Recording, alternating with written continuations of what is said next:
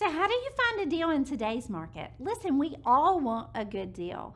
And when you're touring houses and they're going under contract just like that, it can feel very overwhelming. So I thought today I'd give you just a couple of tips that we share with all of our buyers just to hopefully help you out. So number one is kind of look at the houses that have been on the market for a week or two.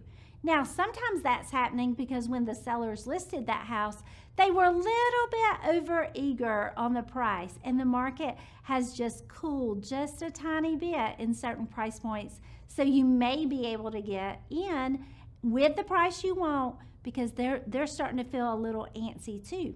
Second of all, look at the price reductions. Listen, we're seeing more price reductions right now than I've seen in the last year all combined. So I'm going to give you a link that will pull up everything that has a price reduction in our area as of today.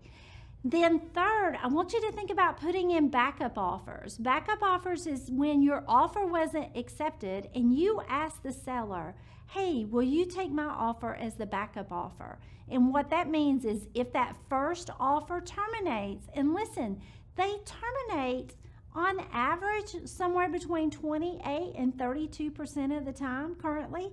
So if they terminate, you're next in line and it's yours. So just 3 little tips that might help you out. If we can ever help you, don't hesitate to call me.